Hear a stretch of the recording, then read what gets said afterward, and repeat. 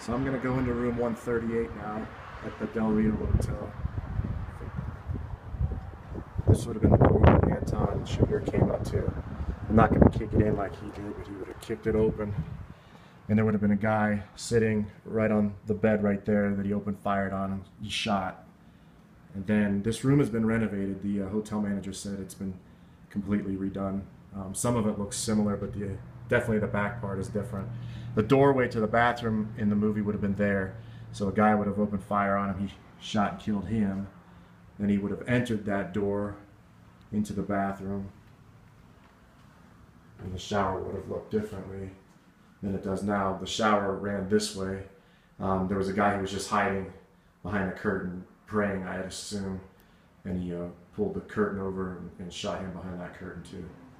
But this is the room 138 at the Del Rio Motel for No Country for Old Men.